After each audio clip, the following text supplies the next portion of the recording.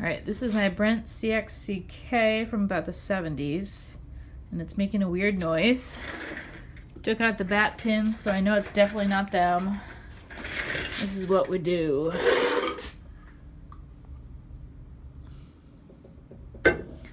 Just at the lowest speed, it does this weird jumping thing.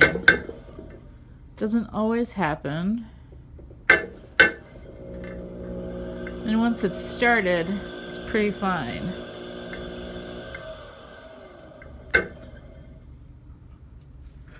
Take a look at the bottom here. I don't think any belts are slipping. There, it starts fine.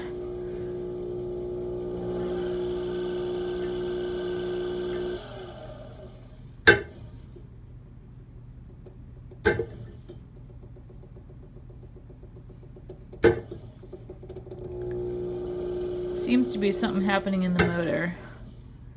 I switched out the potentiometer in the pedal, and that didn't do anything, so it's not that. Couldn't figure out what else it could be. Anyone have any thoughts?